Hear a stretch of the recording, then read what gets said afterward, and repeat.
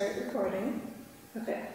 My name is Mirka Donistorg, and I am interviewing Kevin Henao. Is that how you pronounce it? Henao, or in Spanish you can say Henao. Henao. But you can just say Henao, since it's easier. Okay. My name is Mirka Donistorg, and I am interviewing Kevin Henao for We Love Buhai's Beeford Highway Oral History Project. The date is June 3rd, 2018, and the interview is taking place at the Globe Hub. So, you were born in Brooklyn? I was born in Brooklyn, New York. Okay. How long did you live in Brooklyn? We lived in New York for about 3 years. And then? Well, I moved to Atlanta. Okay, from Brooklyn. Yeah. And how long were you in Atlanta? Atlanta pretty much my whole life, other than when I was about 21, 22. I moved to Miami and lived in Miami for 14 years. Okay. And where are your family from? My family's originally from Colombia. Where? Pereira, which is the coffee access region of the world. So the richest coffee, where most of the production comes from, is from our region. It's a smaller city, probably population 1.5 million. Some of the other cities are bigger, but that's where my parents are from. Okay, and when did they move to the U.S.? They migrated to New York City back in 1969, originally. And what did they do in Colombia? In Colombia, they were just getting started. So when they moved to New York City, my father started working in the textile industry as a pattern maker, and my mother was just like a stay-at-home mom, and they met in New York City. Okay, so they met there. Yeah. And what did they do in Colombia? In Colombia, they just... my father came shortly after high school. He migrated here, which was kind of neat because back then, I want to say, it's always taken a lot of courage to, get up and move to a different country, and you see it a lot now, but in 1969, in that time, that wasn't that popular. You know what I mean? It was kind of like you stayed where you were born and grew up in. So it definitely took a lot of courage for him to to come over, but, we're all grateful that he did. So why did they decide to come over? When or why? Why? From what I've asked my father, he just wanted to, discover a new world, so I think there was maybe like one other uncle that was in New York, and then he just decided to come along. And your mom? My mom, same thing. She had another relative that was living in New York, and she just decided to come as well. So it was just kind of like what some people were doing. I guess people that are thinking outside of the box. Typically that's what happens. When somebody wants to move somewhere else than where they're from, I feel that it requires a certain type of mentality. Okay, and so. You're born in Brooklyn. Do you have any brothers and sisters? I do. I have one sister. Her name is Karen, and she lives in Swanee. Is she older or younger? She's older. She's 5 years older than me. Okay. And so, why did you guys move to Atlanta? I think my parents, although they loved New York City, felt that they wanted to give us a better upbringing. And Georgia back then, Atlanta, the population was only about 1 million, and we were probably one of the few Latinos that were in the city then, because it was a small number of, in comparison to what it is now. It's drastically changed, but I think it was more of, typically when New Yorkers move down, there's just more space. There's seems to be a better quality of life than being cramped up in a small, apartment. Although I love, New York City and, the whole landscape and how people live, but for them, I think they just wanted to give us a better upbringing. Okay. So you said that you were one of the few Latinos in Atlanta when you first moved here? Yes. What was that like? Well, I was a very young age, but I remember being here and there being a small population of Colombians, some Mexicans, some Cubans, and some Puerto Ricans. That really was, at least what I saw back then, what that landscape looked like. How was it? We grew up right off of Beeford Highway, off of Oak Cliff Road, and back then, the Buford Highway was becoming a little diverse, but it was still very much white. You would walk into a store, like my mother, she doesn't speak English that good, so I would find myself translating for her, at a very young age. Now you could walk into any business on Buford Highway and, probably speak whatever language, and there'll be somebody there to respond back to you in that language. Yeah. Why did they move to the Buford Highway area? So we first moved to the Shallerford Arms Apartments, which I think they're now putting a school there, which is kind of right off of, Buford Highway. I consider Buford Highway anything kind of like, off of it as well. I don't know what you guys, how you guys look at it, but I'm sure probably very similar. So I think it was just Dorville and Chamblee had that feel of that transitioning feel where I think it was not super expensive. It was kind of where some Latinos were starting to hover. So typically that's what you'll find, when somebody, immigrates to a certain country, they always try to find, some type of, security and warmth. And I think my parents kind of found this area to be that. So I don't think it was, for any other reason other than, just, proximity of our people. And what years were those? That was in 1979, so it was like 79 through the 80s and 90s. Okay. And you went to school around Buford Highway? Yeah, I went to elementary school at Oak Cliff Elementary, which is in the heart of Dorville. Then I went to Sequoia. Back then it was a middle school. I'm not sure what it is now. And then ultimately I went to Cross Keys High School, which we all know is a huge, melting pot of different faces. What's one of key childhood memories or something that you think about when you were growing up in Buford Highway? Just a very the one Lionel Play World. So a lot of people don't know this. Well, they do. I guess people who grew up in the area would know. So there was a Lionel Play World in front of Baldino's, where Baldino's sub shop is right now.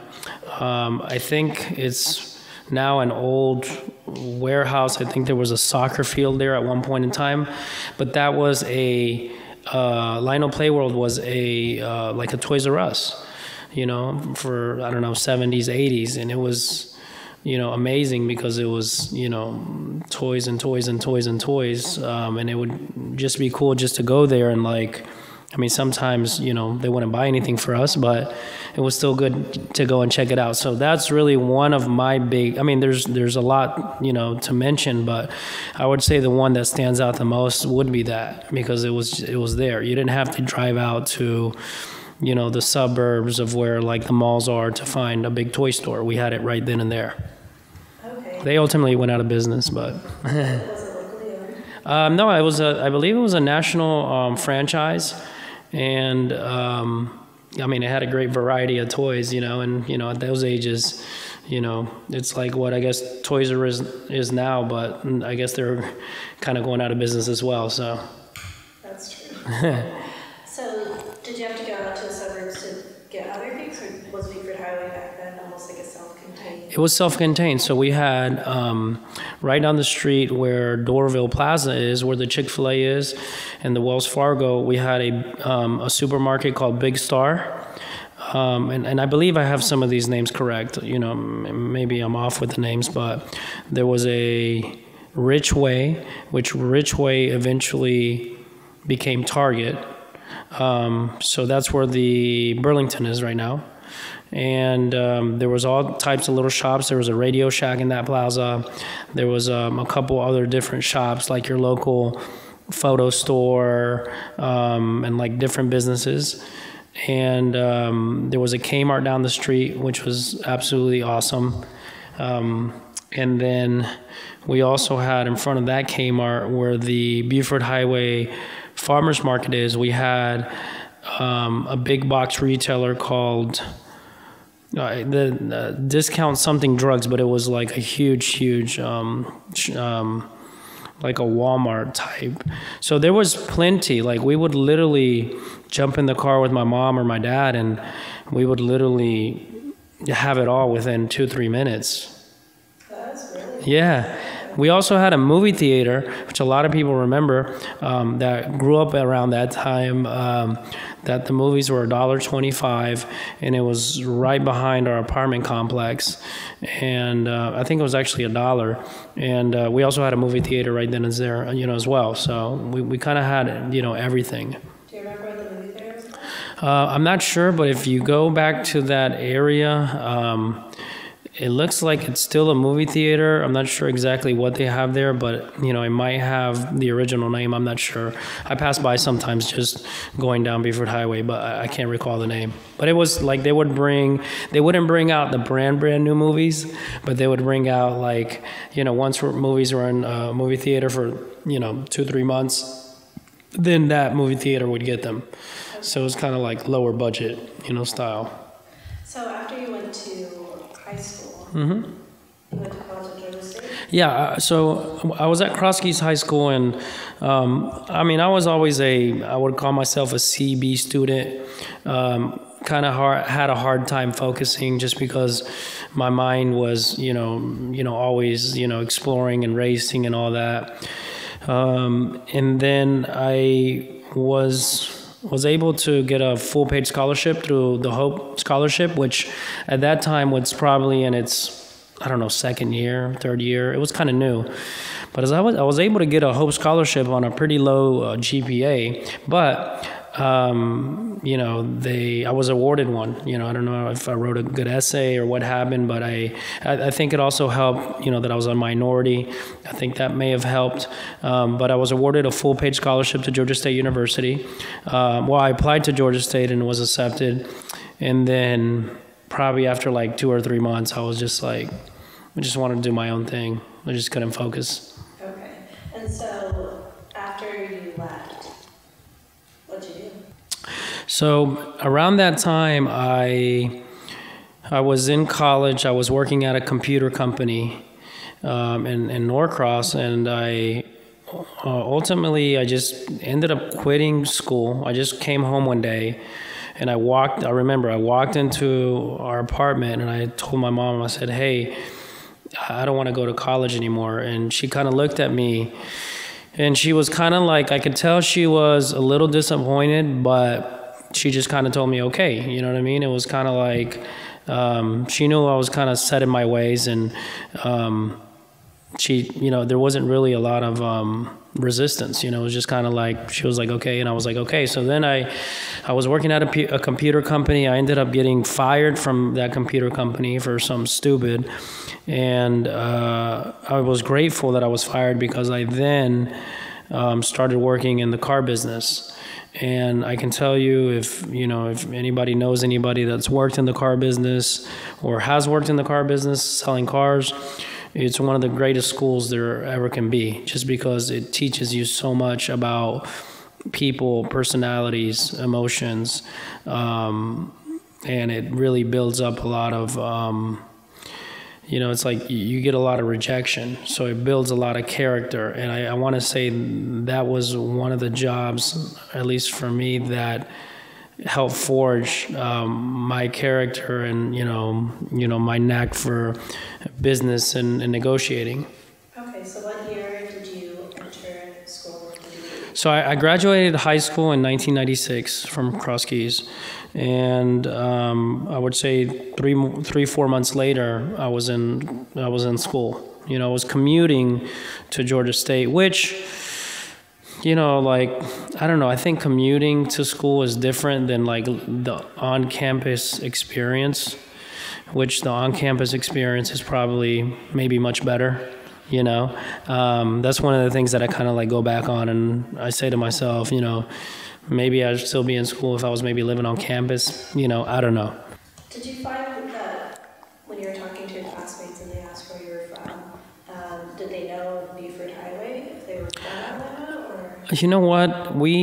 I really didn't interact with a lot of. So at Georgia State, I guess the Hispanics or Latinos would kind of gather around like in a little area, and it was maybe like 20 of us, 25 of us, but I don't even recall if there was a lot of conversations just in general. You know, it was just kind of like going to school, kind of discovering that whole process, figuring that out, and then it was just kind of like I really don't have a ton of memories, you know, as far as like, you know, making new. I definitely didn't make any new friends there. It was just more of like some people we already knew kind of scenario, and then I was out in a flash.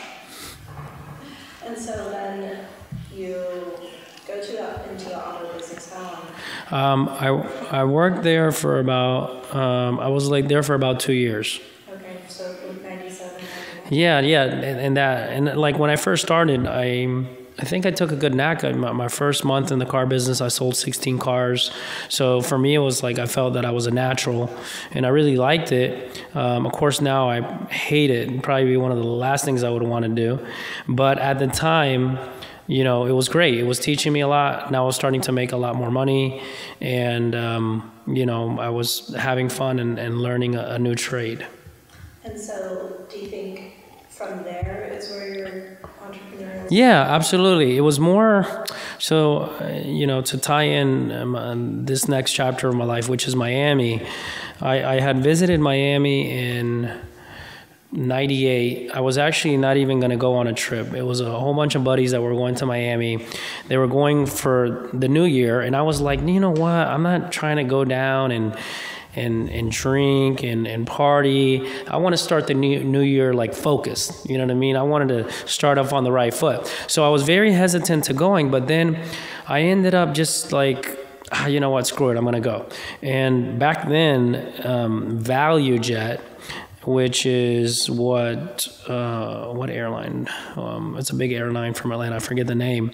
They had something called a Buddy Pass. Isn't there an airline called Air Trans or Transair? I don't know. It was in Atlanta. It was an Atlanta-based airline company, and they had something called the Buddy Pass or something like that, which for like $39 you could just like fly standby. You know, so you would go to the airport, pick where you're going on that airline, and like if you could get on, you would get on for $39. So we were able to catch a flight to Miami, and I had some other friends there, and when I got to Miami, I was there for 3 or 4 days, and I fell in love. I knew the city, that city is where I wanted to be. I felt like Atlanta was growing. You know, we just had the Olympics, but I kind of felt that it was still not grown up yet. So I felt that I needed more action, bigger city, and I think Miami offered, you know, a lot to me. So I literally walked into the door. When I got back in, I saw my mom and I said, I'm moving. I said, Mom, we're moving to Miami. She looked at me kind of crazy, and then 7 or 8 months later, I moved to Miami. And so you said you moved? Yeah, no. So my dad, you know, my dad has always been very on board with pretty much anything that I kind of come across. You know, he's both of my parents are extremely supportive of my ideas. My mom is always a little more hesitant, a little more skeptical in a lot of my ideas and craziness, you know, sometimes. But my dad is always supportive 100%, almost like, you know, blindly, you know. So he was on board too. He was like, yeah, you know, that'd be cool. So he ended up leaving first, and then I moved down, and then eventually my mother moved down. My sister stayed because she ended up getting married, and she stayed and living here in Atlanta, but we all ended up just moving down to Miami. Okay. And what did your parents do? So my mom continued to be stay-at-home mom, and my dad continued working in the as a pattern maker in the textile industry. Everywhere he went, he did that in New York.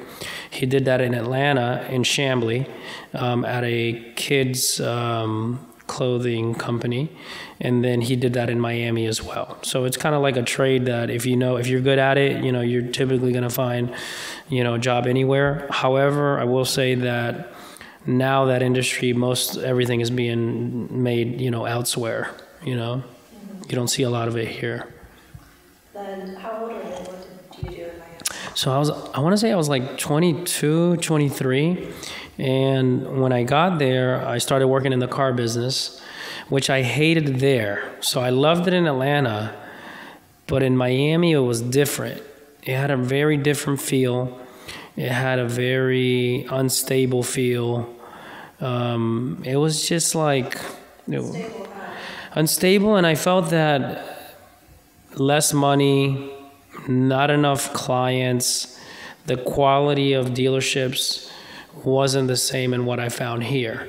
It just felt different, and it felt more insecure. And maybe it's because when I was working here, I was working for the Troncali Group, which is a very big family-owned style car dealerships. I worked at a Nissan store, but they had a bunch of different brands, and it was started by the father, and then the son took over.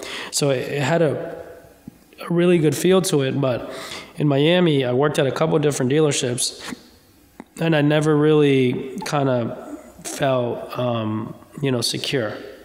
Was it Troncali Group? Was that on Beacon Highway? No, they were in Decatur. I worked off Church Street, but they had dealerships everywhere, for the most part. So how long did you work in the auto business in Miami? In Miami, so I only my first Miami episode only lasted 1 year. Why? Because I started partying, not anything bad or anything like that. It's just Miami offers a lot of nightlife, and so we started having a lot of fun. I ended up meeting a girl. I ended up kind of having one of my first heartbreaks, and it was just I started getting into debt, and we also started promoting some parties. We ended up losing some money, me and one of my buddies. So Miami just became kind of like a pressure cooker of sorts, where it was just like I need to get out of here, and I need to go back and regroup. So I wanted to leave with the intention of coming back. So I phoned up my ex boss, Sean Azadnia, which he was the general manager. He's still, I think, in the car business. And he loved me, and I loved him. We had a good relationship, and I called him back and I said, hey, will you take me back if I come back? And he was like, yeah, absolutely. So, yeah, back in Atlanta, back at the dealership. He was like, hey, we have another guy that speaks Spanish here. He's from Ecuador, but, we can have 2 Spanish speakers. And I was like, I don't care. So when I got back, I ended up becoming really close friends, and we're still very close to this day with Javier, who, had my old position. Yeah, Ecuadorian. And, him and I became good friends. So it wasn't kind of like, hey, you stole my position, none of that. So I started working back at the dealership, and my mother was still here. My dad stayed. So my idea was to maybe work hard for 1 year, go back to Miami. But now I knew what I was facing. I knew the city, I knew the landscape, and that's pretty much what I did. So your mom came back to Atlanta? No, she stayed. She always stayed. She never had left, which was kind of smart that she stayed. Yeah, she just kind of stayed, you know what I mean? And it was kind of smart, but came back to Atlanta, worked for a year, got out of debt, did all that, and then literally packed everything up again and then headed out, back down. My dad stayed in Miami. Okay. Yeah. So Miami for a year, Atlanta for a year. And then back to Miami. So when I was in Miami, so this is the second chapter, which lasted 14 years, or 13 years, I started working in the car business, again, very short period of time, but then I answered an ad for like a recruiting company or something, and I ended up getting placed at a Fortune 50 company, making excellent pay, and that was a great start, to not my entrepreneurial, but just my career. It was a Fortune 50 company. I was working in the financial services sector as an account executive, and that job taught me a lot as well. But that's kind of where I started getting grounded as just my worth ethic, my career. It was a good place for me. Okay. And how long were you with this company? I was with them for about 2 years. So from there, my best friend, Cesar Morales, whose mother owns Las Americas, which is one of the oldest, it's still a store, but they also sell Colombian food, more like fast food. And they're located right off of Buford Highway. They've been around for probably, 30-something years. 37 years, 35 years. Caesar, my best friend, moved to Miami. And then Caesar was more of an entrepreneur because he grew up in that whole entrepreneurial world. And he came up with the idea while I was working at the finance companies. He said, hey, why don't we open up a cafe? And I was like, okay, cool. He was like, look, you put up the money and I'll run it. And I was like, okay, cool. I was like, look, I don't have the money liquid, but I have credit. And I was like, how much is it going to be? He was like, $35,000. I was like, wow, that's a lot of money. So I said, okay, look, I'll figure it out. So I pretty much was able to get some credit cards, some loans, and we jumped into business together. But that business ended up, we had picked a location in Coconut Grove, and that location was taking too long to open up, but we were still going to do that there, but we decided then to open up another place at the same time. So we were going to be like the king. We were like two kids from Atlanta. We moved to Miami. Amazing nightlife, beautiful women, the energy, the vibe, and we were like, we're gonna be the kings of, Coconut Grove. Coconut Grove is an area of Miami, and so we decided to jump into a restaurant. So we were gonna have a restaurant, and then we were gonna have this bar, and we ended up investing over $550,000. And I ended up putting up all of my credit, my mother's credit, my dad's credit, and we went all in. And it was something that, I want to say we were destined for failure just because of how our rent was $18,000 a month, which for inflation, could be, this was back in 2001. I don't know, it could be the equivalent of a $25,000 rent now. I don't know. So we just jumped all in. We came out with something cool. We opened up something cool, but we were just clueless on the financial aspect of it, the numbers. We were selling a lot, but we also had crazy expenses. And eventually it just ended up folding after 2 or 3 months. We opened around the time we were in the middle of construction, getting ready, well, not in the middle, toward the end of construction, getting ready to open up. And then September 11th happens. And then you just kind of knew that there was, something in the air where it was hey, tourism is going to dip. There's a lot of uncertainty. I mean, I don't care if tourism would have been good. We still would have failed anyways. But it just kind of added to the whole, mix of things, So after 3 or 4 months, we ended up going bankrupt. What was that? That was my Harvard, So, like I mentioned before, I didn't go to college, but this was my college, I learned so much about business, learned so much about stress, about pressure, about bills, about finances, about people. You name it. And that for me, I can honestly say that really, really, really helped, forged me as well. So for me, that was really my Harvard. It was my where I got so much experience. And then the other place that we already had secured as well too, that ended up kind of going down the drain as well. But there was a lot that I had to face. There was a lot of uncertainty going through that. Scary times because there's no source of income. You got a lot of there was a lot of a lot of debt and a lot of pressure coming every which way. And I've always been very resilient and very strong. I got to the point where the pressure broke us, and it was just kind of like, I literally, talking to my parents, I literally, started crying.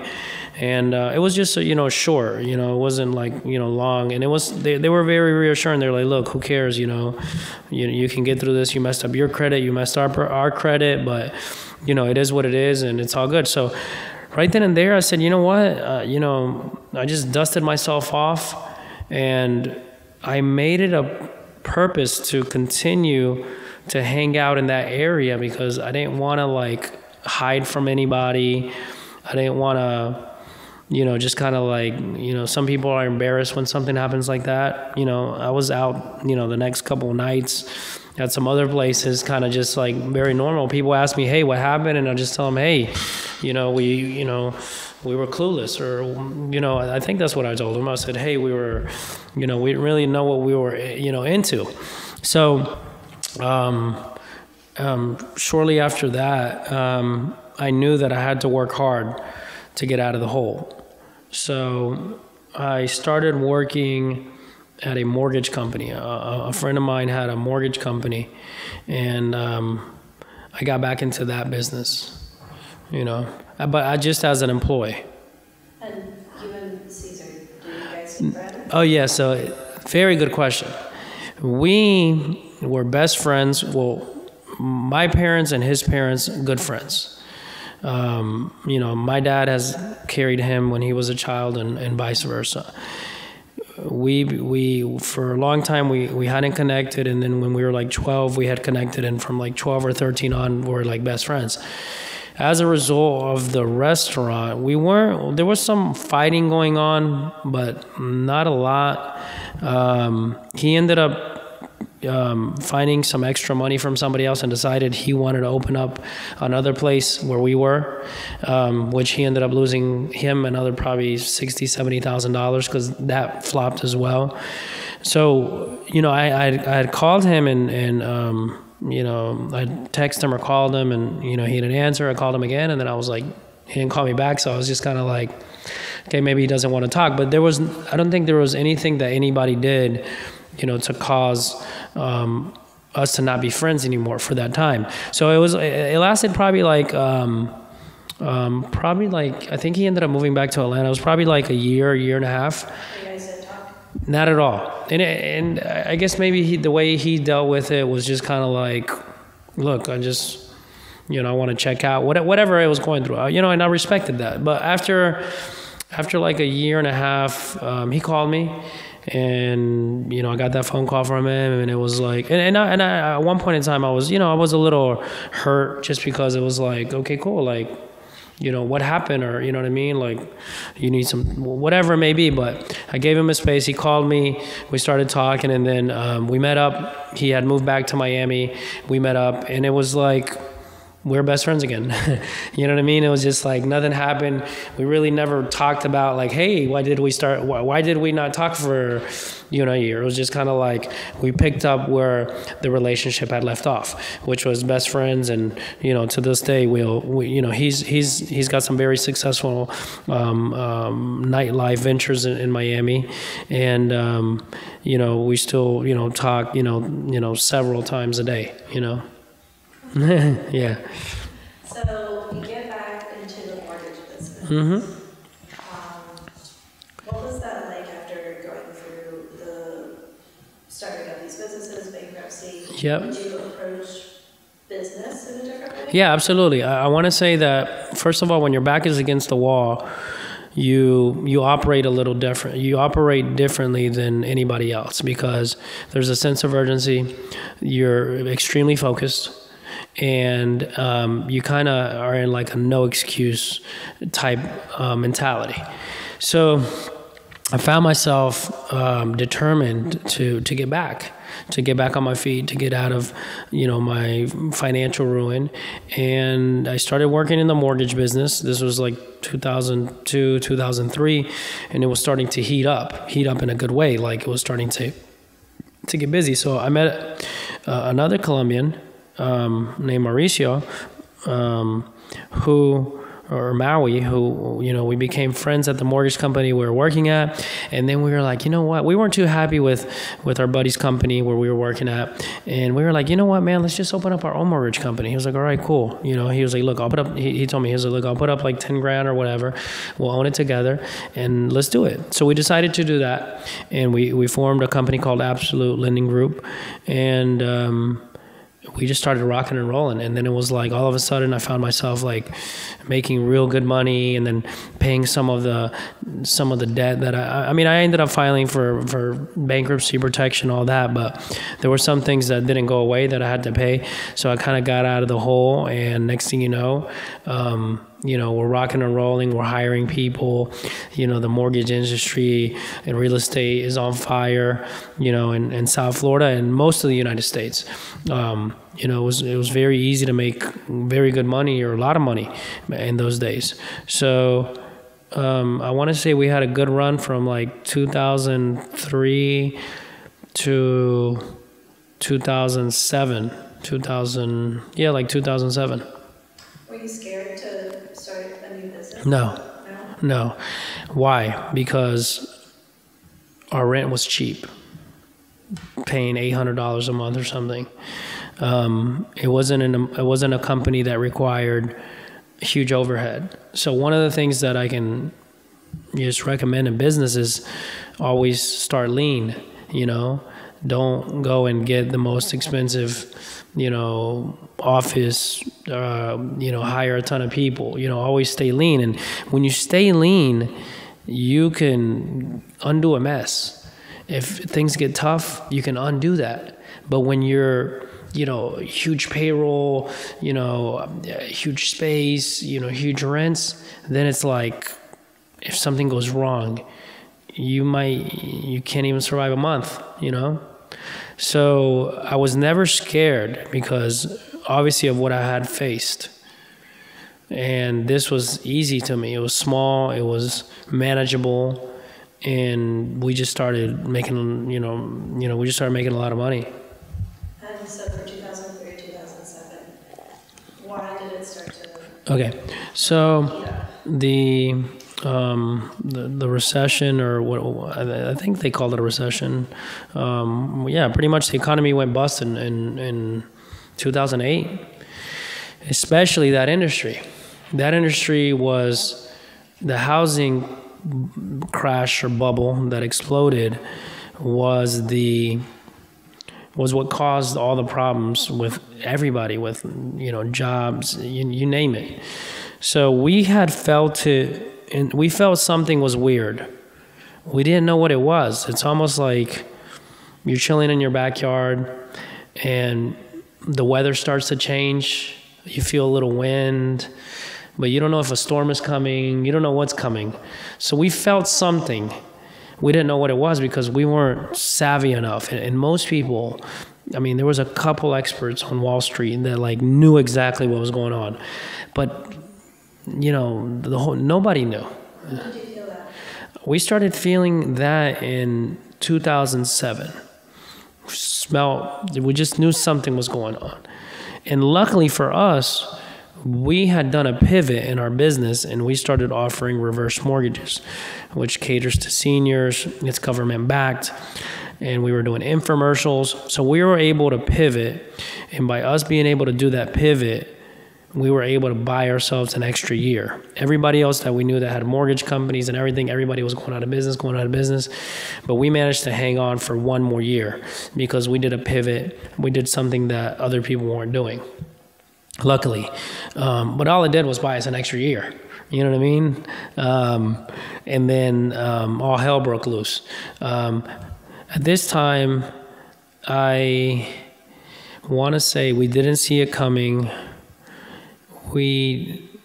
Everything wasn't in my name at that point in time. It was in my business partner's name.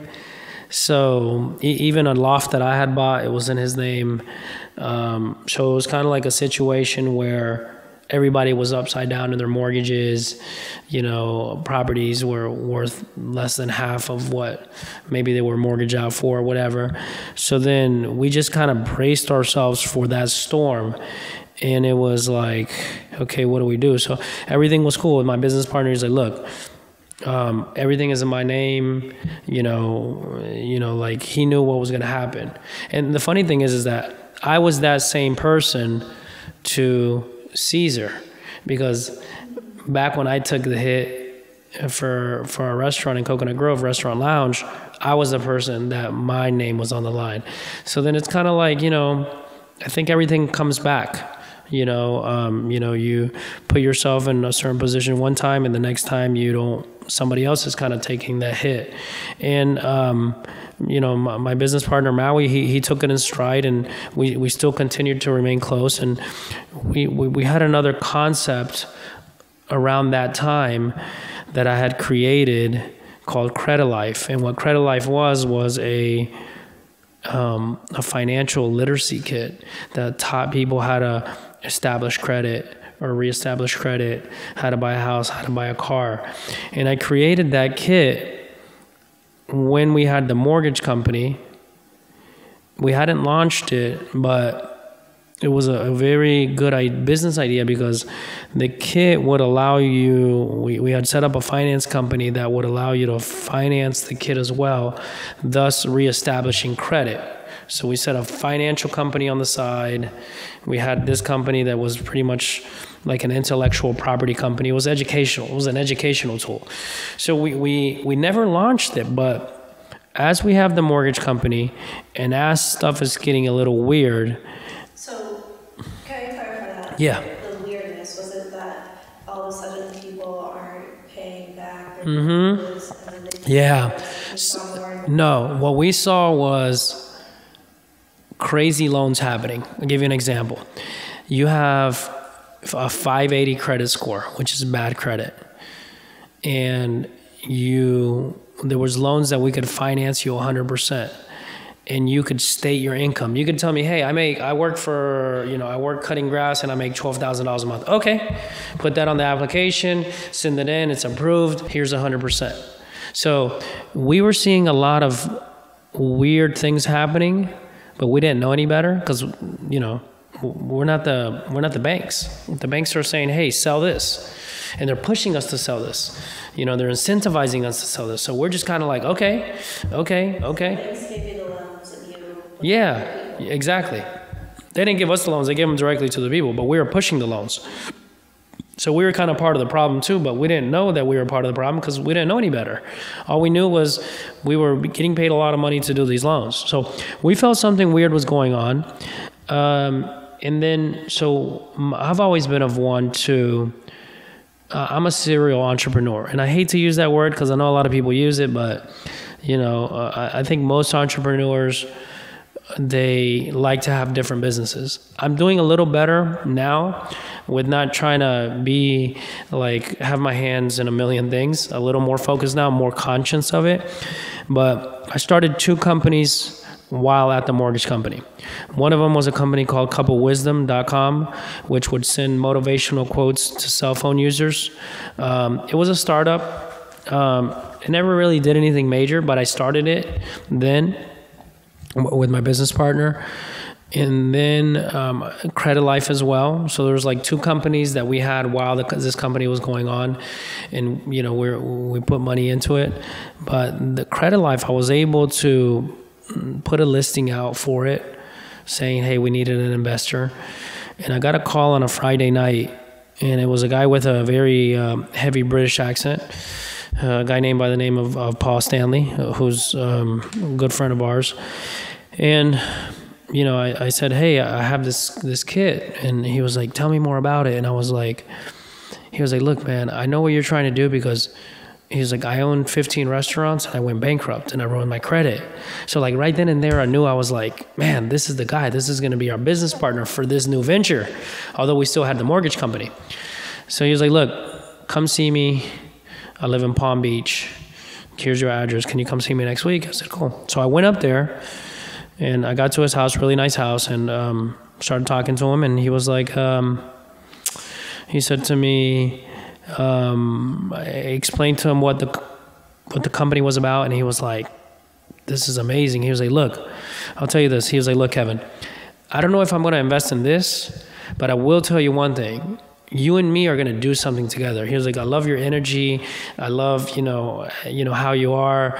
And I was like, cool. And I just let it be. And like, we started negotiating, and like, I don't know, like 2-3 weeks later, they ended up investing like $275,000.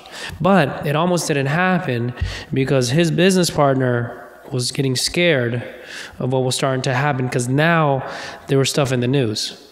Now there was like, hey, the economy. And I was able to save the deal in a parking lot, like in a Dunkin' Donuts parking lot with a business partner. And I was like, Andy, I'm like, hey, you know what I mean? Like, this is going to be a great company. Like the whole pitch, you know what I mean? Because it was on the fence. So we were able to close it. And then Paul wanted us to kind of put Credit Life on hold and focus more on the reverse mortgages. So I don't know to this day if he just saw reverse mortgages. I don't know if he saw investing in this other company as a way to get in with us, because ultimately they just ended up becoming our partners in the companies. And then we continued pushing the reverse mortgages, doing all that, and then like the bottom started falling out. Yeah, then that was it. So now we were...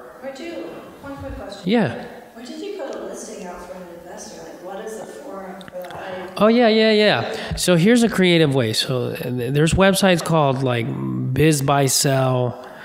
And all I did was, it's kind of weird because typically those are like established businesses. Hey, I have a dry cleaner. I've had it for 10 years. It sells $700,000 worth, This was a concept. But I know that if somebody, my thought process, it's very hard to find an investor on an unproven model. If you really analyze, if somebody's searching to buy a business or invest in a business, they might be trying to buy an existing business. So I just kind of like snuck my listing in there, which is legal. It's not illegal. And whatever I had there as a listing intrigued them. And just, it's a numbers game, you know what I mean? If you can tell your story to enough people, eventually you'll probably find somebody that will believe in your cause and want to be a part of it one way or another. So that's how I was able to make that happen. But it was, I want to say we only had a couple phone calls on it. So it was a pretty good closing ratio, you know what I mean, that, it happened. So I was able to save the deal with the partner. They came in, and then, eventually the bottom fell out. And then it was like, oh crap, what are we going to do now? So 2008 and So now it's like 2008. So 2008, 2009. So our business partner, Paul, had met another gentleman in Palm Beach that was in the life insurance business. So at that point in time, we still had a little bit of a mortgage operation, but we were like, okay, we're going to get into life insurance, because it's like, you're licensed to do mortgages. You're kind of working in that whole financial arena, life insurance, annuities. It's very similar. So it didn't require a lot. So we ended up getting licensed. We already had mortgage licenses, but we didn't have this license. So we ended up getting licenses, and we started, as the mortgage companies going down and closing down, we started we got into life insurance. And life insurance, as we all know, is great. It's pretty stable. and the commissions can be very good. It's hard to do. It's not easy to do, but we got into that, and we started in that business. So it was kind of like, because we had Paul, Paul was in our life, we kind of transitioned into that, Okay. So this is still Miami. Yeah, still in Miami. What does it feel like when you open a business? Like, is it a rush? Is it?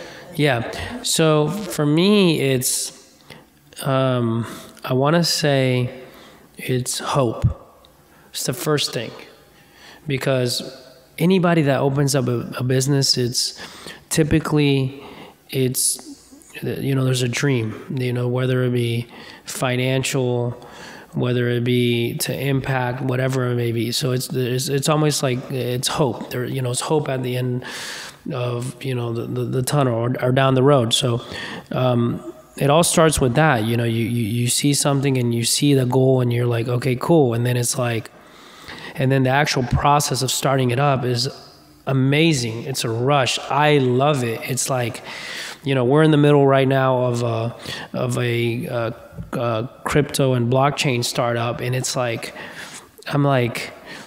it's like a whirlwind romance. You know what I mean? It's like exciting. It's passionate. It's like, it's creative. It's you want to work 12, 13, 14 hours, So it's really fun. The beginning for me, it's always, I don't know, I think the best. Because, and people always say that, it's that journey, So, yeah, I would say it's a combination of things. It's a rush, there's uncertainty, there's hope, there's doubts, there's all the elements of, of life, I mean, how fun would it be to open up a business that, the outcome of every little last thing. I mean, I guess to a certain degree that'd be good, because if, that means, if you know everything that's going to happen and it's going to be financially successful, then it's a good thing. But it's awesome to have uncertainty and to not know, all the outcomes, and to play the game, because ultimately it's a game. Interesting. So, Miami, you're in life insurance 2008. How did that go? Okay, that, we started making some money with that, but I didn't like, there was a lot of chasing going on, because we were also recruiting agents. There was a lot of chasing. I want to say I consider myself to be a good storyteller, salesperson, visionary, all these different things. And I typically find myself being surrounded by people that want or ask of me, you know what I mean? Just like, talking to them. I mean, it can be about anything, like it can be about business, it can be about relationships. I kind of find myself in that position where I'm like, start talking to somebody, and after a while, like, hey, you know what, hey, thank you very much. That really, I needed that, I needed that conversation, or, you know what, yeah, you kicked me in the butt. Thank you. Because I tend to tell it how it is. I always ask people, I said, hey, you want me to tell you what you want to hear, or you want me to tell you how it is? And usually I like to tell it how it is, So, sorry, I lost my train of thought.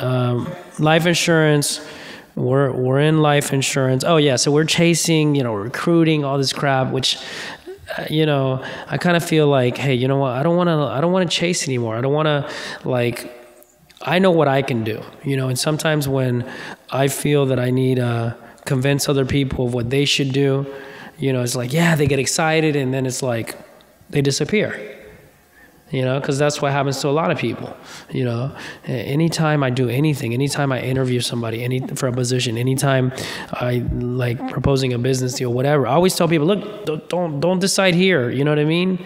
Think about it. Go, talk to your wife, your husband, whatever, because I know how people are. People, get caught up in the moment, get caught up in the mood right then and there, and they're like, yes, and then it's not really what they want, So I'm doing life insurance. We're recruiting. We're also selling policies. I'm on the radio. I'm on a Haitian radio station. We always had experience with radio advertising and infomercials and stuff. So I've always been a marketing guy. And then I was just like, man, you know what? I don't like this. So my buddy Caesar, he had started an online printing company called Miami Flyers, and he had another company called SameDayPrinting.com, and he was selling Miami Flyers, and he was opening up a bar by himself. And he told me, he was like, hey, I'm selling Miami Flyers, but SameDayPrinting.com has a lot of potential. I said, yeah, I think it's dope, because I had ordered from it, and it was a small, tiny little company. And he was like, look, let's do this. He was like, if you come on board with me, I'll give you, 30% of the company, and you come and run it. I was like, yeah, let's do that, because I love .coms.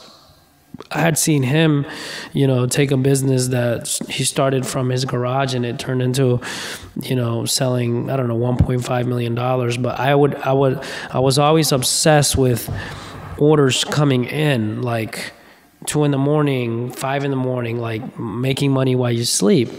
So that was a big draw for me. So I really wanted to be involved in a .com, and I was presented the perfect opportunity. And I came on board, and I started quitting life insurance, and I started focusing solely on growing that business. Okay. And this is in Miami. What year is that? All right, so now that is 2010. 2010-ish. Okay. Yep. When did you leave Miami? I left Miami in 2012. Why? Left Miami to New York City. So and I had a son my dates are wrong. I left Miami in 2013, in August of 2013. So I had my son was born in Miami, and my son, his mother, and we decided that we were tired of Miami, because Miami is one of those places that it's like, you say Miami and it's like, oh my God, I love Miami. Tell me about Miami. It's fun. It's everything. But when you live there, it is fun too. You can party too. You got the beach. There's so much to do. It's super cultural, so many nationalities, flavors, you name it. But Miami tends to be, and I don't want to sit here and talk crap about Miami, because I love Miami, and it's a part of me. And eventually, I'll have a place there as well. But the people are not too serious. Like, if we would have been doing this interview there, you may have showed up at 12:30. You know what I mean? Who knows? You know what I mean? Like, I may have not even showed up. It's kind of like, it tends to have, the island mentality, that South American mentality, which is like, business is, there's business taking place, obviously, but it's more like, I don't know, people sometimes tend to be not super punctual and kind of like take things a little more laid back. And I get it, you're in surrounded by palm trees, so we decided we wanted to get out of Miami, and I had always wanted to live in New York City. So we had visited New York City prior on just like a 3 or 4 day scenario. And it was like, when we were up there, we were like, hey, yeah, this is cool. We could see ourselves living up here. We were walking around the Upper East Side, and it was just like, cool, it's New York, So then we decided to move. So it was probably like 3 or 4 months, or like 2 months after my son Liam was born, that we moved up to New York City. Okay, and what was the process of that move like? So you had same-day printing, you have Yes. a 2-month-old son, and you're moving. Yes, that is you're very observant, and that is a great, question, because it is a lot to intake, you know, especially with a newborn and especially like new parents, you know. So it was challenging. It was fun. It was controlled to a certain degree. I did have a friend who ultimately ended up becoming a business partner that lived in the Upper East Side where we were moving to. And I mean, looking back at it, it was kind of crazy. But at the moment, you know, it was like, you know, it wasn't like we were running away from anything bad. You know, everything was kind of controlled. You know, I had some money saved up, so it wasn't like it wasn't a scenario where it was like completely wild. But it was definitely, you know, a very impactful time in my life, you know what I mean? Just because of, you know, being a new father, you know, being in a new city. And, you know, this is not, you know, any ordinary city. It's, you know, New York City. So, and being in a small apartment, you know, going from having a lot of space to being in a, you know, 600 square foot apartment, you know, for a lot of money. So, it was definitely, I don't know, it needed to happen, you know, because I'm a type of person, I don't like to live with regrets, you know, and I kind of feel that a lot of things are already written, you know, they just need to kind of be fulfilled. And I feel that, you know, a perfect storm came for a New York City move, you know, and we did that move, you know. And were you still running same-day printing? Yes, so I was running same-day printing from my apartment there, which was kind of chaotic as well, because small apartment, newborn, and, you know, running a .com, which is like a baby as well too, you know, requires a lot of attention and everything. I mean, I remember building a gate around my computer, and that way my son wouldn't, you know, because he would kind of want me to grab him and stuff, but sometimes I'd be busy with clients on the phone or whatever. So we were running that business, and we also had a resale business of. This was my business partner, who ended up investing. Not Caesar. So Caesar, we ended up buying out, and then I became business partners with a guy, a very funny and interesting guy there, and we had two businesses out. So we had samedayprinting.com, and he was in the business of resale. So he would buy high-end purses, and you know, anything couture from a lot of, you know, rich housewives from the Upper East Side and other parts of New York City, and he would buy their, you know, their Henao, whatever, and, you know, clean them up and then resell them on eBay. So we had that business, and, you know, we were buying different things, but it was just kind of like, with him, it was like, I kind of found myself wanting to run things a certain way, and he really wasn't on the same page, and it was just kind of like, New York just started becoming like dark, you know, just started, I don't know, it just started, you know, there was I was starting to get the uncertainty feel. We were blowing through a lot of money. The start, you know, same-day printing wasn't where it needed to be, you know, as far as numbers, you know. You know, it was a successful website, but it wasn't anywhere what it is, where it's at now. So, you know, all that, and then the resale business, the couture business, that really wasn't panning out, and like things were taking longer to sell, and we had bought a lot of some a big lot of new merchandise, and that was taking forever to sell. So everything just kind of started like, man, this is getting a little crazy. So then it was like, I said to my son's mother, I said, hey, we got two options. I said, hey, we can move to Colombia for 1 year, right? And like have like no stress, because in Colombia, like, you know, the dollar goes a long way. I mean, you get a penthouse, you can, yeah. So I said, we can do that, or we can do Atlanta, and that's it. I said, you know, you know, she liked Atlanta. She had visited Atlanta before, and it was like, we had family here, because we had a lot of family here, and it was kind of like Atlanta was a choice. And I'm kind of grateful for that, just because it allowed me to kind of like, I feel if we would have gone to Colombia, it would have been more like a timeout thing, like a breather. Okay, let's refocus. But instead, we just moved to Atlanta 1 year to the date, literally 1 year to the date. And 1 year to the date that you moved from New York. yeah, exactly 1 year. Yeah. And the crazy thing is we had just signed the lease renewal 10 days earlier, and I couldn't break that. And I said, hey, we couldn't break it. So now we were stuck with an apartment in New York, which, well, I mean, we left it clean. We left everything. And now it was like, okay, we got to, release it to somebody. So luckily that process took like 2 weeks, and we were able to, I lost some money, but we got at least, because in New York, they don't play games. It's like, I've never seen a city like it. If you want to get an apartment there, like, you got to make, I think it's 40 times or 80. It's like you got to make like really good money to be able to afford it. It's not like here. Here I feel like sometimes they'll give anybody an apartment, but there's different.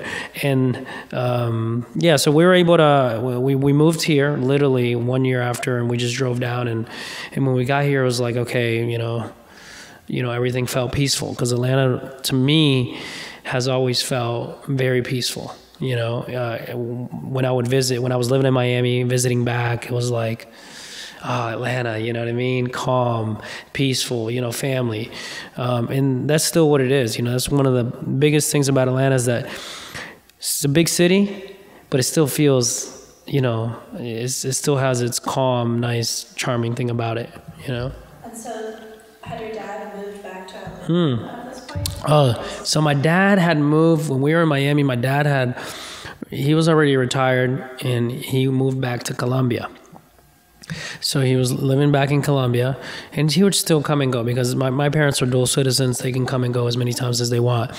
My mother pretty much was, when we left New York, she was already leaving, to move to Colombia as well. Yeah. Well, no, they're separated. So, they live close to each other. They have a good relationship. So they moved back. She moved back. And then they're still there. I was there last week. Yeah, I was there for 10 days, and it was my first time. My son had gone, so it was just him and me. How often do you go back to Colombia? I hadn't been in 7.5 years, so I was slacking. And I went with my son, and we had the most amazing time. It was like the band was back together. My mom, my dad, me. He's 5. He's about to turn 5 in the next couple of days. So we had a lot of fun. We saw a lot of family members, and it was great. I can't wait to get back. Every time I come back, I'm like, I need to get back more often. So you moved to Atlanta in 2014. Moved back. How did the city feel? It's been 14 years? Yeah, great question. The city had now become a city. When I left, it was 98. The Olympics had just happened. But I feel like Atlanta was in a funk. I've talked to other people that tell me the same thing. They were like, I don't know if it really didn't have his identity or what was going on, but I just kind of felt like, I don't know, it wasn't there yet. Looking at it now or coming back, it's like, so many restaurants, so many different options. Like, to me, it feels not totally different, but it has grown so much. So for me, the city had matured. I feel that now it could, I won't say that it'll compete like food-wise. I think it can not compete, but like to the level of like a New York City. You have a lot of food options. There's a great food scene here. Especially on Buford Highway. You go down Buford Highway and it's like, whatever you want to eat. You can be anywhere in the, all types of cuisine. So I felt that it had now grown up, but still had its charm to it, which was great. So I felt like, wow, Atlanta grew up, Did you move back to Buford Highway? No, well, close enough, Brookhaven, not the Brookhaven that's closer to Blackburn Park area. So when I got here, it was I don't want to say it was starting from scratch, but it was kind of like, I feel like it was another go around where like, I had my butt kicked financially, and it was like, oh yeah, coming back to Atlanta, it was like, okay, we're here. There's a lot of debt. There's no car. We stayed with my sister in Swanee for about a month, and then moved over to the Brookhaven area. But what I did say when I got here was, I said to myself, Atlanta is for the taking, because I saw so much opportunity here. And to me, I've always been, although I grew up in Atlanta, I think I have New York blood, and I also have obviously the immigrant blood, which is like, somebody else may say, hey, Atlanta, there's no jobs here, there's nothing going on, all the good stuff's taken. No, I saw a lot of opportunity here. So I literally made that statement, that affirmation. I said, hey, this city's for the taking, and let me do what I have to do, and I still had same day printing at the time. A buddy of mine, back to Maui, he was still working in financial services from Miami, who was in life insurance. He says, Kev, he's like, hey, this Affordable Health Care Act thing is blowing up, Obamacare, we can make 100,000, we can make 150 grand. And I'm like, okay, cool, what do I got to do? He was like, no, get your license. I said, okay, cool, get my license, to basically my license in Georgia to sell health insurance. Because there was a time when the Affordable Health Care Act was coming out that it was just now starting to come out, and there was a lot of opportunity because it was new, and you can make a lot of money and all this stuff. So as I'm still working at with my startup, I got licensed, and I got appointed with the different carriers or whatever. And then a buddy of mine, Danny, who's a childhood friend who grew up on Beaufort Highway as well, he was going to join forces with me for us to, he had a moving company at the time, he still does, very successful moving company.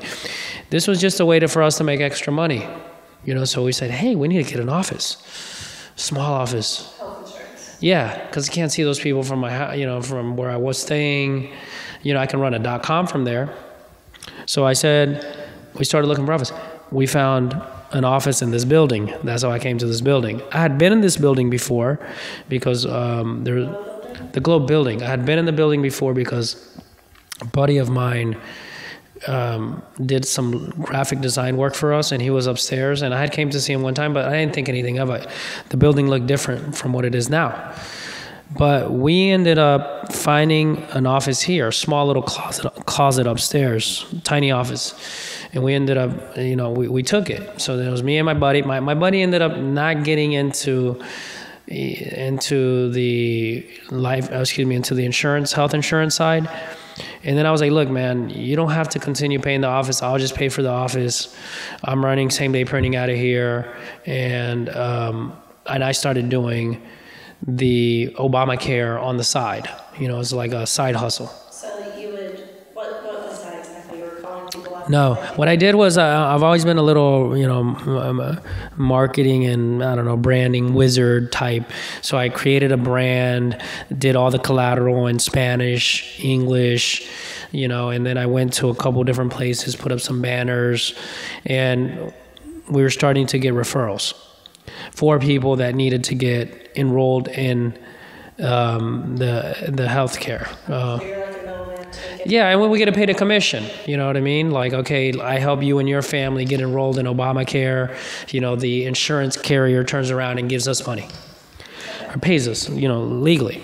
So I started doing that, and I was like working super late, and all these things, and it was just like, ultimately, like they didn't even pay us. So it was kind of like, wow, so I maybe did like 50 cases, but they never paid us.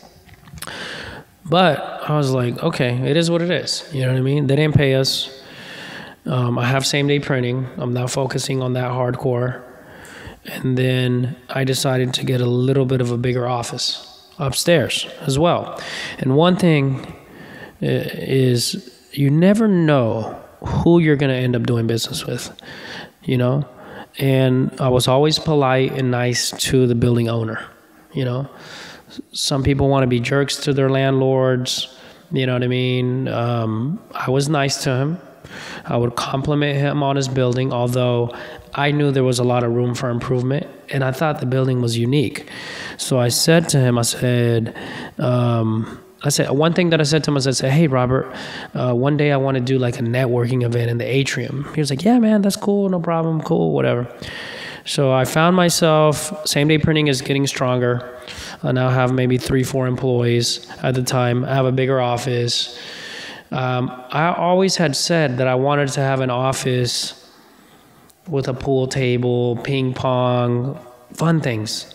I had made that affirmation 3-4 years ago when I got to Atlanta. I said, man, I want to buy a building. I want to have an office that's cool, you know, like Google type or, you know, something in Silicon Valley, you know, the fun offices with the unlimited Skittles or M&Ms or whatever.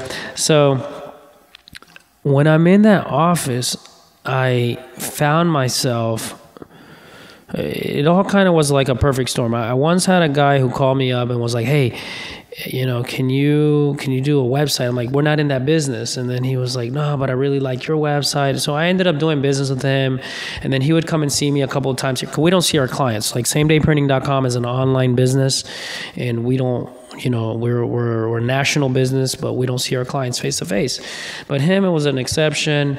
Then I met this other girl who was a photographer, and then it's like, hey, come work in my office, inside of my office, a small office. I was like, hey, just show up, you know, kind of like that whole thing. Because I feel that I've always been a magnet for entrepreneurs, and like vice versa. You know, I think entrepreneurs, you know, they get along so well is because, you know, they're A, crazy, and B, they love to talk, you know, and that's what you do. So I found myself inviting people, right? And then I'm like, you know what? I'm like, hey, I had only been in one co-working space at WeWork in Soho. I believe it was Soho location. I had been, and I thought it was cool. I was like, man, this is cool. And in Miami, I had been in one too, but not working, just checking them out. Okay, cool.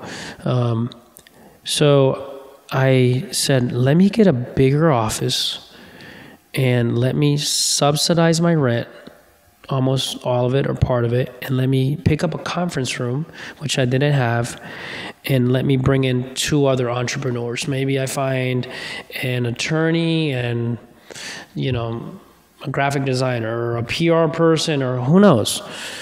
So then I can show you the email. I email the building owner and I said, hey, Robert, how you doing, buddy? Well, like, what do you have in the building? I was thinking smaller office. He was like, I got this. And then he had this huge space. So is that like a floor? It's almost like a half of a building, entire floor. And then we also have space on the other side. So I said to Robert, I said, hey, so he sent me an email with floor plans. And I said, hey, what about this big space? He's like, oh yeah. He was like, I'll show it to you. I can show it to you on Thursday. That's cool. So I was already thinking co-working space. So this is before, at that time, maybe there was 10 co-working spaces in Atlanta. Now there's probably like 45, 50. I don't know. There's a lot. So I said to him, we walk in. What year was this? This was 2.5 years ago. So we walk in and we're standing on the other side of that door behind where you are. And we walk in, he says, Kevin, what are you thinking? I said, let's do a co-working space. He was like, okay, let's do that. So we literally walk around, and that's why you got to be careful what you ask for, because, you know, just by asking, you might get a simple yes, you know. So we went upstairs and we started talking about how we would structure the company. And obviously, you know, Robert is a very smart guy. You know, he did his due diligence. You know, he went and probably started Googling the crap out of everything co-working. I think he told me he bought some books off of Amazon. You know what I mean? Like, he's a real estate guy and he's very successful, but co-working was new to him. Co-working was new to me. People weren't new to me, but co-working was, So I felt that him and we could make a very successful business. So I told him, I said, look, Robert, I don't have the money to put this up. He was like, no, I'll put the money up. But I said, I'll work it. He was like, okay, cool. So we ended up pretty much launching the Globe Hub, which the building is the Globe. We are the Globe Hub, and we currently have 31 offices. We're all sold out of office space. We have 5 conference rooms, one of this being the large one. We have 8 private desks. We have a huge atrium for functions. 8 private desks or 1? No, 8. 8. Yeah, 8. Quantity 8 private desks. We have a bocce ball court out back, overlooking airplanes, jets, helicopters, planes. We have ping pong outside. We have a barbecue grill. We have a lounge, and we're continuing to expand. So to tie back into that, we decided, so I still have same day printing, right? You probably see a trend here. It's like anytime that I have a business, I always look for an offshoot business. And that was this. And I've always liked real estate. I've always liked real estate. And I like people. And I like co-working spaces. So we started, and I was the first tenant, same day printing. And then we just started building and building and building and building. And now we have over 100 members. We have all types of entrepreneurs, women entrepreneurs that are very successful. We have tech startups. We have traditional style businesses. We have a little bit of everything. But what makes us so unique is that we're so diverse. We're from everywhere. So this ties back into Buford Highway. It ties into our name. The Globe. We're from my business partners from South Africa. My new business partner, which I'll bring him in just shortly. We have people here from Germany, India, Colombia, Bolivia, white, black, you name it, everything.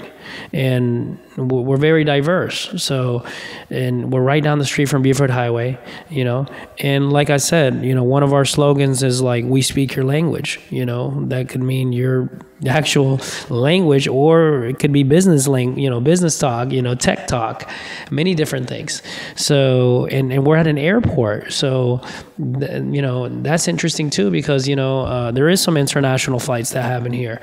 And, we're having fun with what we're doing, but through this process, because I feel obligated to mention my business partner Vishay Singh, Tress, which you guys are familiar with, at least Marianne is. I had met Tress. It was something to do with same day printing, some business development. He worked for, I think UGA has a program for Tress Crow. Yeah. I think he's one of your donors or something. Tress introduced me to Marianne as well. So I went to go see Tress, and he saw what I was doing here, and he was like, hey, I need to introduce you to a guy named Vishay. And then Vishay came here, and then Vishay is like super entrepreneurs, has bought and sold over 50, 60 businesses. And he came here. He liked it. He decided to move his company here. But then he started helping me with Globe activities, with many different things, because running these type of spaces it's hard to do. It's not easy. So him and I became partners, and we're both the co-owners of the Globe Hub, and then, he also partnered he invested some money into same day printing, and he became a partner in that. So we have that together. And then we have a third startup called Block C, which is a crypto and blockchain company, different activities in that whole, space. And, we're just having fun, like, to me, coming to the Globe on a daily basis is like, it's not work.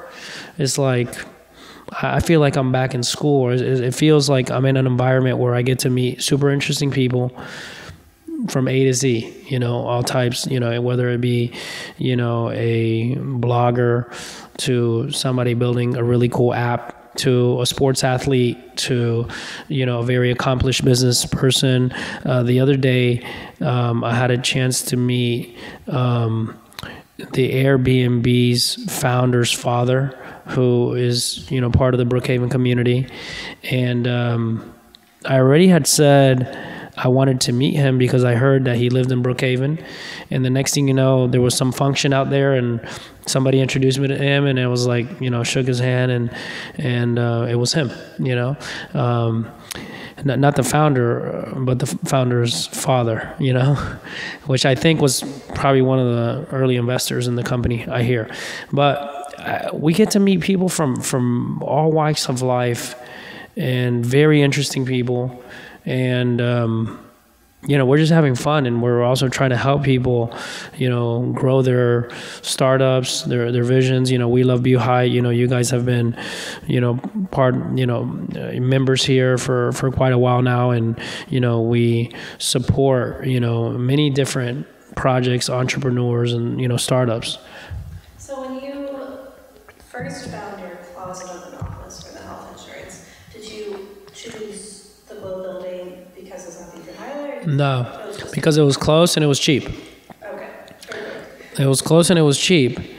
And that was the whole reason. But one thing that I want to say on how things work out is I didn't get paid directly for...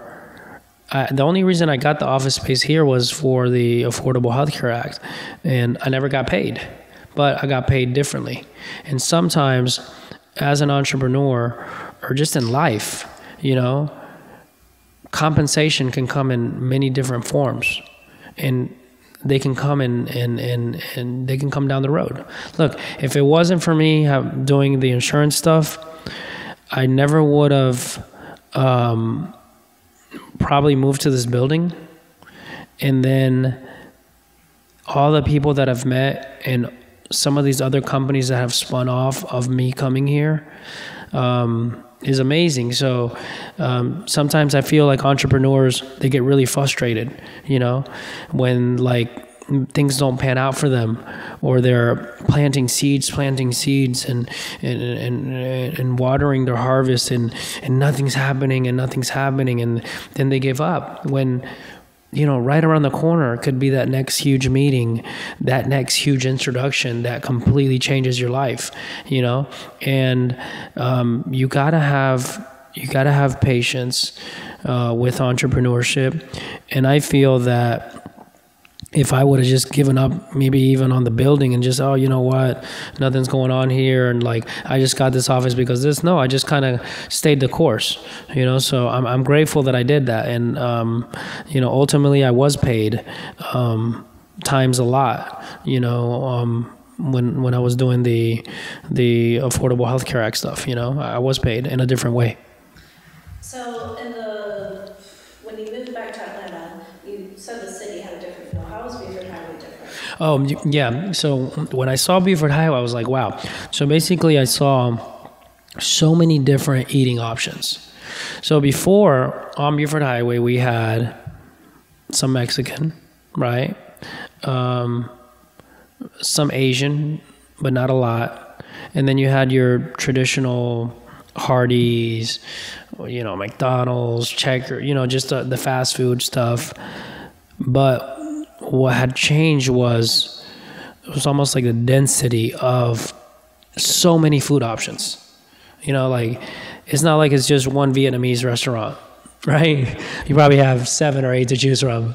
Mexican, there's, 10 different ones to choose from. You want to eat inside a carniceria, you can do that. You want to eat at something that looks a little nicer, you can do that. There's so many different levels of it, which is nice because it's like each one has its own, unique feel. And some of these businesses seem to be right beside each other, you know what I mean? And that doesn't stop anything. And I also love the fact of so many bakeries. I will say, I say this, I like Sweet Hut a lot. And when I walk into Sweet Hut, if they covered up all the windows, I would feel like I'm in New York City. because I see so many different faces, right? The food is really good, and it has that energy, that New York City energy, that feel to it, that diversity, different languages. So that was very refreshing.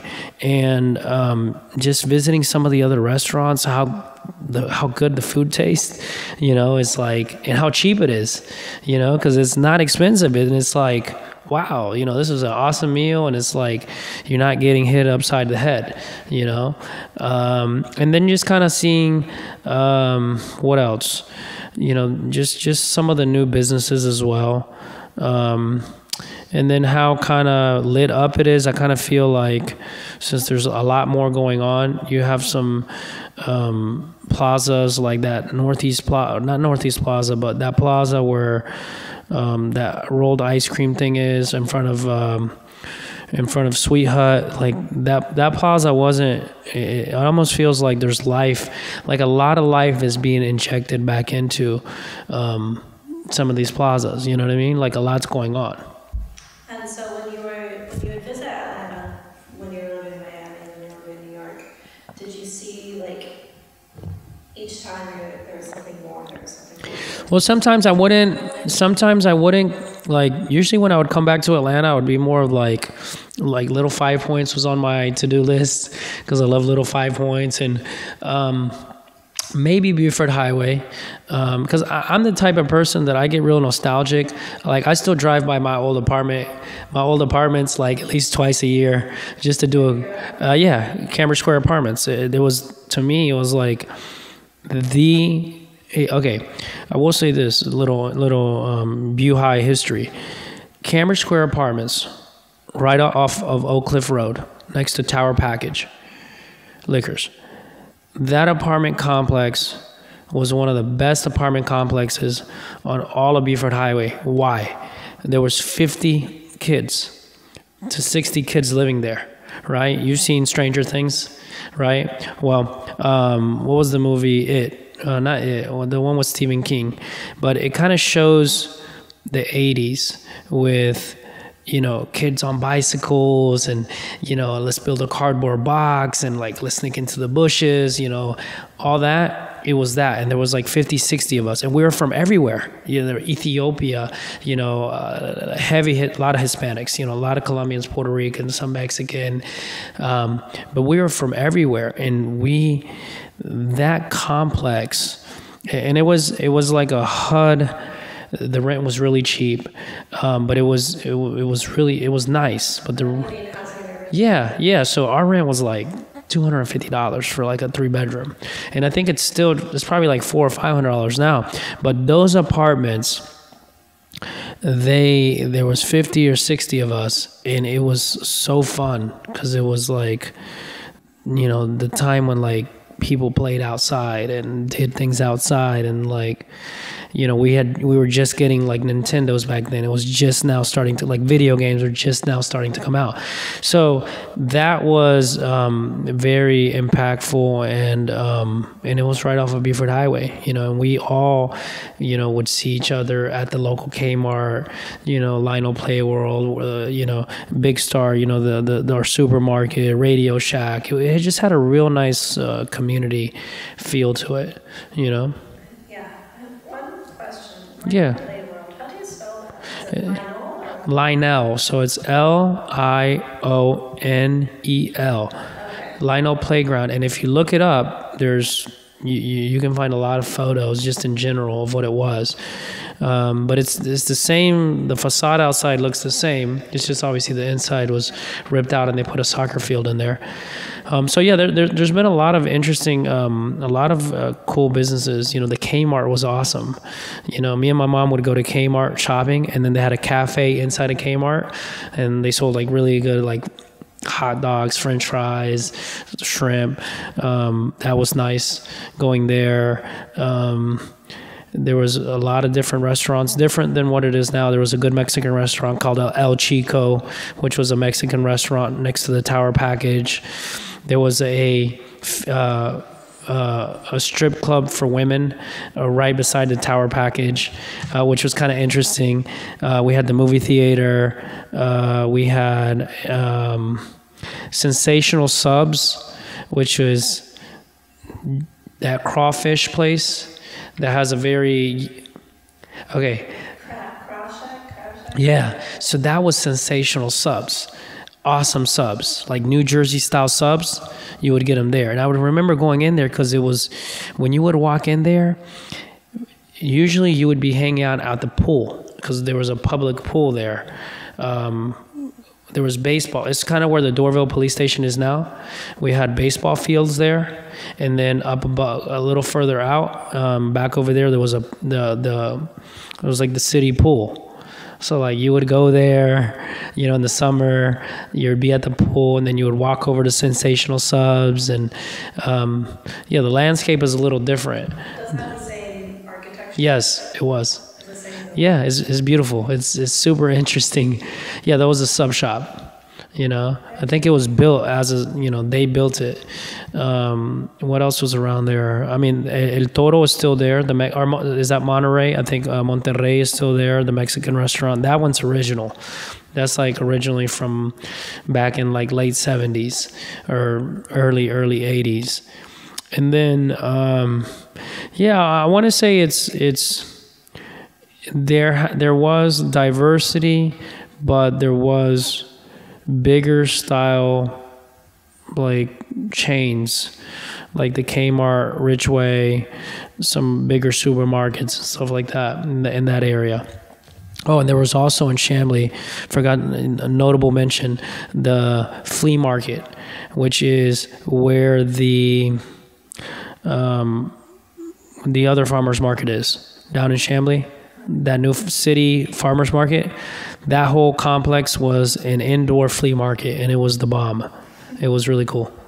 Are there certain people from like the 80s, Beeford Highway, the 80s, certain like figures that stick out in your memory? From that era, I don't know if you knew that when you were a child. well, I would say, I don't know if I would say figures. I would say more of what the area was, and it just ties into the 80s and 90s, which, you know, the 80s, you know, there's a whole movement of how, you know, nostalgic art with that era, you know, like the 80s, everything about the 80s. And it was kind of like, I don't know, it was like growing up now on Buford Highway, I think would feel different. But since it was a Buford Highway that was in the, at least when I grew up there, 80s, 90s, which was a really cool era. But then it was starting to transition with all of the immigrants that were coming in. So it had that little bit of international flair to it. But it was like you would get the best of both worlds, because you would get that Americana feel to it. You know, you'd walk into a Kmart and it was very kind of like white or whatever, but then you'd also have like diversity as well. And it was kind of like the merging of two worlds, which now it's not like that. You know, it's great what it is now, but I feel like it's already merged. We saw the merging of it. You know, we saw that coming together and really blending in. And I want to say there was no resistance. No resistance by who? By anybody. You know what I mean? By the existing businesses, by any ethnicity or whatever race you are. There was no pushback. There was not like, hey, you know, like this is our area, or, you know, it was just kind of, it just started happening, you know, and it was very well accepted. And I think that's why Buford Highway is what it is now, is because they've easily adapted, you know, to everything. And they've also, I think, done a great job of kind of conserving, you know, what it is now, you know. And then obviously what you guys are doing with We Love Buhai is putting more emphasis on let's protect it, let's keep it unique, let's keep it affordable, let's not displace the businesses or families that are there, because that's just so typical of cities. You know what I mean? Like, oh look, they put up new places. Oh, okay, let's do a cookie cutter style shopping center. You know what I mean? And then you're gonna see the same crap you see everywhere else. It's cool, the way it is. Oh, and another thing is Plaza Fiesta used to be something called Outlet Square Mall, which is a really cool mall. And it was not a super busy mall, but very good memories. They had the Rack Room there. You had the Burlington there. You had some other stores, but it was kind of like, it was called Outlet Square Mall, so it was kind of like an outlet, but then they had, some good food options, and it was just kind of like an alternate mall to like a North Lake Mall or a Perimeter Mall for the area. Okay. So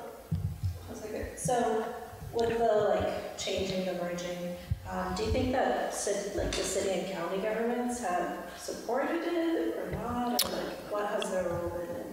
What I've seen, at least, I speak more for Doraville. Chamblee, I think, has done an amazing job, and I just think Chamblee seems to have is growing faster than Doraville. But I think that I want to say with more of what you're seeing. Here's how I kind of analyze things. Okay, so you have Buckhead, you have Brookhaven. So I feel like Brookhaven is the new Buckhead, right? Chamblee is the new Brookhaven, and Doraville is becoming the new Chamblee, right? And the reason that's happening is because I've seen this in New York City. Like, we lived in New York City on 91st and 2nd Avenue. That's still classified as Upper East Side. But now, you're seeing, usually when you would start getting up into the 100s, it would start getting a little sketchy. But now you're seeing, areas of, New York City that the higher you go up. So it's almost kind of I feel like it's crazy that there's, $1 million homes in Chamblee that never really existed before. You see what I'm saying? Chamblee, borderline Brookhaven, rents. I mean, an apartment in Chamblee for $1,300, $1,400. That's crazy. You would say that back in the day, people would laugh at you, And then now that's probably what's going to start happening in Doraville to a certain degree, because I know there's still pockets that, the rents are not that expensive, but I feel that the cities have caught on, and they will continue to be open to, being flexible with zoning and bringing in, a lot of developer money. And, typically it's housing, I feel, what is the catalyst for areas to really start, popping, So I do see a lot of transition. I think Buford Highway will make it, and the reason why is, case in point, Little Five Points. Little Five Points has, even though the area around it has really, really blossomed, and even little parts of Little Five Points have done that, none of the businesses have been driven out of Little Five Points. Analyze that. They have not raised the rents to crazy numbers, right? You still got the instant shop there. You still got the tattoo parlor there. You still got Wish there. You still got all Junction. You have all these businesses, and what could have happened? They could have easily said, "Hey, you know what? Atlanta's popping. All around the area, there's all these type of things. Let's bring in Warby Parker, and let's charge them $8,000 a month in rent. Warby Parker will pay it." I saw them do that in Wynwood in Miami, which is an area that was where galleries were, square footage was super cheap, and now all of a sudden everything is that's where my Caesar owns the bar and some other businesses. Now the area is $50, $60 a square foot, $75 a square foot. The only person that can afford to rent there is a brand like, let's say, a Warby Parker that can just say, "Hey, this store is not going to make any money. It's going to lose money. But you know what? Where all the tourists are." So it's treated like a billboard. So I think that if Buford Highway studies little 5 points, right? I think that it will remain affordable, diverse, and will continue to bring a lot of smiles to, the people of Atlanta, So I think it will continue to be what it is, unless, you get some greedy developers that think that, all of a sudden they can,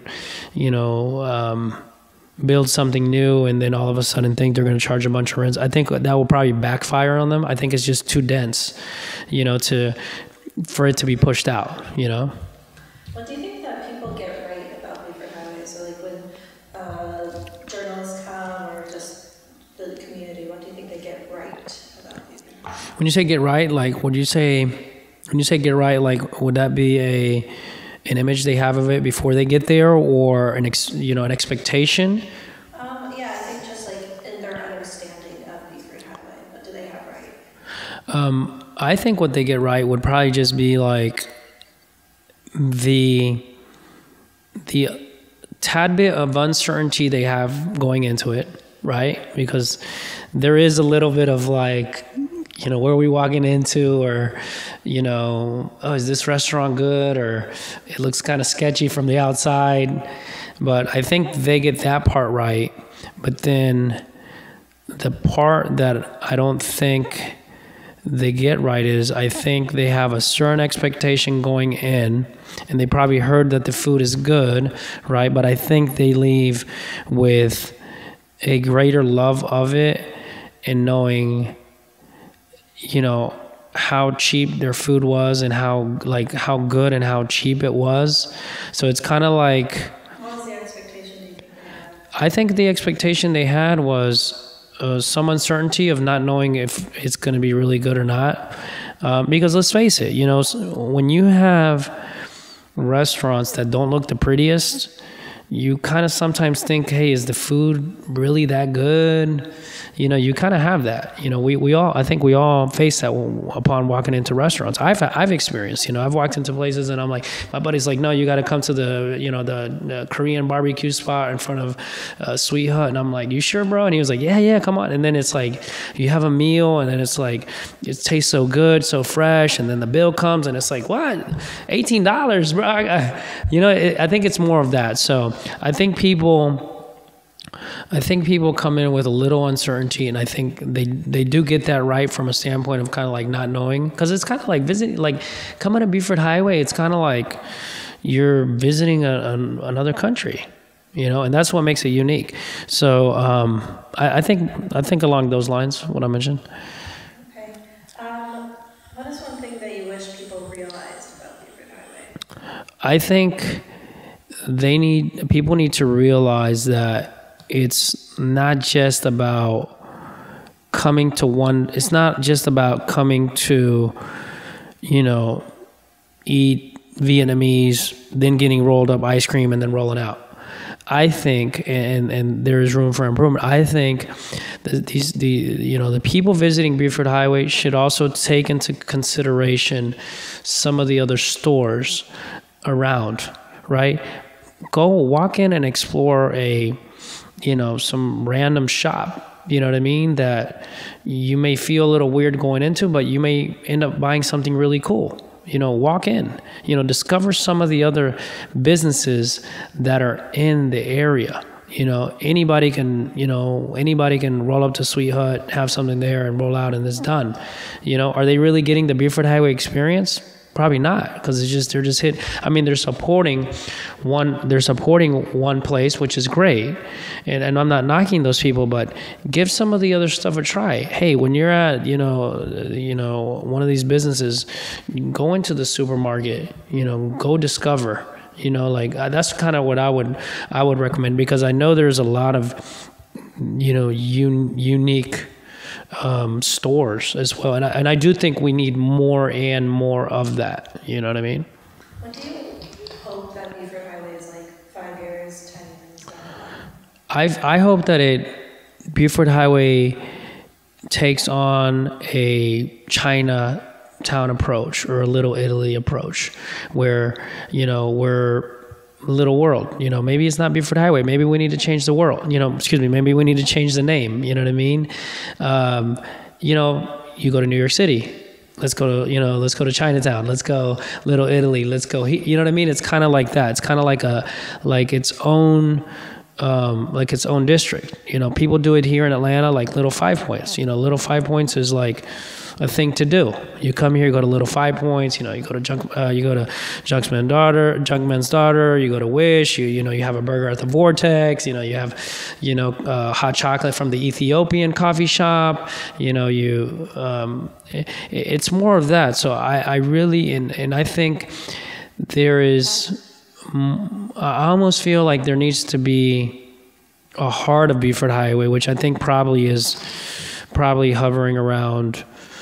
I don't know. If you had to ask me what the heart of it would be, I treat it like that Sweet Hut Plaza is how I see it.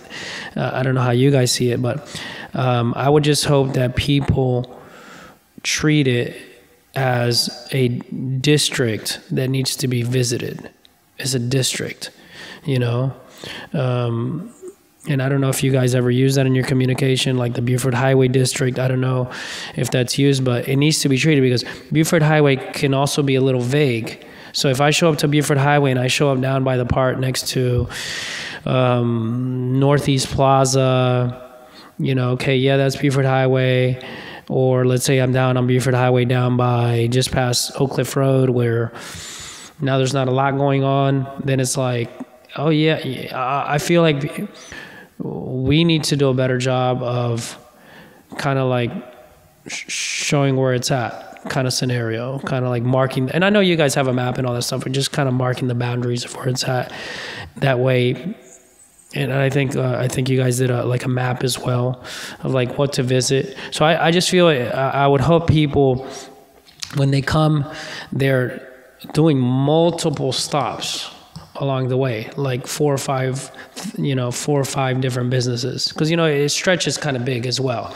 You can't, like Little Five Points, you can walk, you can park and hit the whole strip, So it's just more of that. Okay. Is there anything that I did ask that you want to mention? No, we love what you guys are doing. I think it totally rocks. And I want to thank Marianne for the movement, this is hard, stuff to do. This is not like it's a business that, millions of dollars are coming in, as far as a nonprofit. I know you guys are growing and I just think that what you all are doing is amazing. When I first met her and she told me about it, I was like, I always feel like, I see Buford Highway and it's like, I don't want to see it to go. Like, yeah, I love it. I grew up here. This is my backyard. You tell so many stories about it. And it's like, I just hope that, this movement, lasts for a long time, and I think that people are now listening and people are now sponsoring and people are giving back and people are donating their time and many different things are happening. So I'm just happy you guys are here and helping to preserve that, because we don't want it to go away, because we feel like, it going away is kind of like, Chamblee, Dorville, the whole corridor kind of loses essence, Who else do you think we should talk to for this project? For this project, let's see, who else could be impactful? And I would say Carlitos. So Carlitos Morales, he's a DJ. He is Caesar's brother. He has that business with his mother, Las Americas, and he is a DJ, and everybody knows him in Atlanta, like everybody. He's got like a big reach, and he could tell a lot of stories, a lot of stories about Buford Highway. He's a little older than I am, so he would probably know even more, more stuff, but his mother is a pioneer. She is woman-owned business started a business in 1979, 1980 to serve, mostly Colombians, but Hispanics as well. And to me, that would be somebody that you definitely want to, reach out to. And I'm sure, I'm sure he'd sign up for it, and then his mother's in town sometimes, so maybe you guys get lucky and it could be like a combination, where he comes in and, he brings in his mother and, she's a visionary, for the area, and what she's created. And I don't know if you've gone or you've been back, but if you go over there, I mean, the food is amazing. The breakfast is great, lunchtime is great. So that's what I would say. So Carlos Jr., Carlos Morales Jr. Wonderful.